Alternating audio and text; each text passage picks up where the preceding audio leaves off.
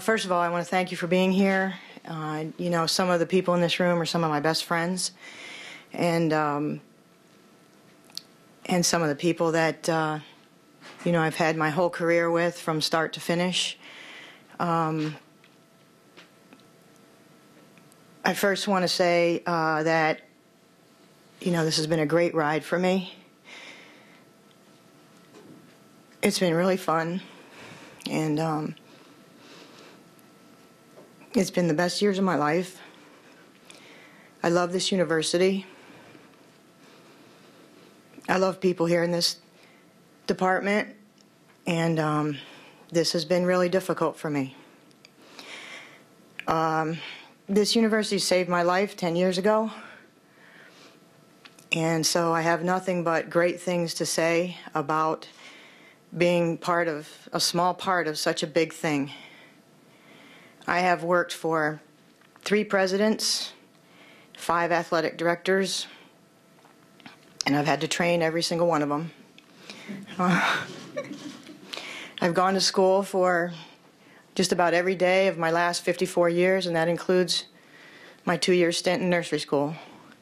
So I don't know if anybody's really, you know, as lucky as I've been to have such a great place and such great people to work with during my career. And you think about the past, you really don't think about wins and losses and, you know, those kinds of things. I think about the people and the relationships that I've had a chance to be a part of.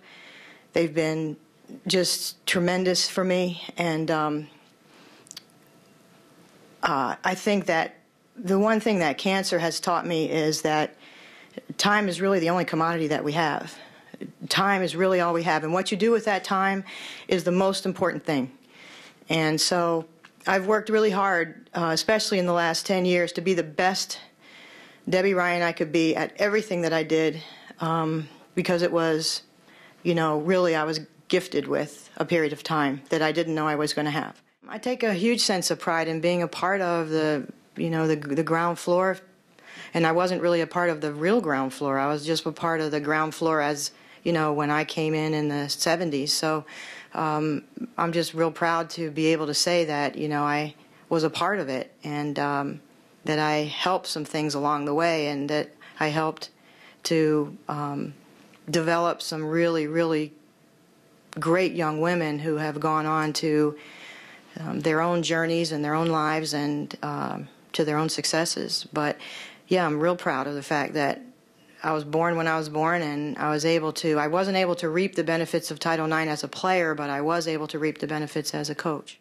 Yeah, my entire adult life has been spent here giving, and I'm proud of the fact that I am a giver, and I think that means a lot. But I just, you know, I guess that's for me to figure out, and I'm sure I will. I had such a great time, and like I said, I've enjoyed every single minute of it.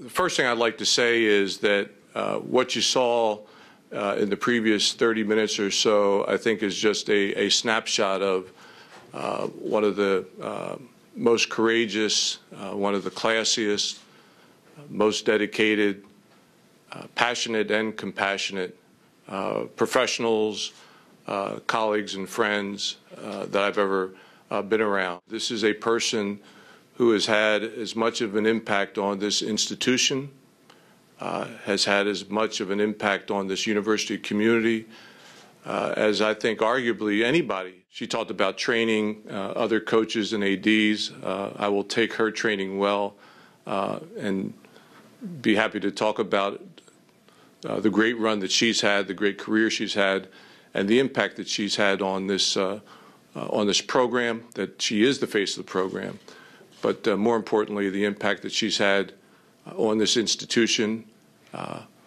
and on basketball generally, not just women's college basketball, but basketball. She's one of a kind.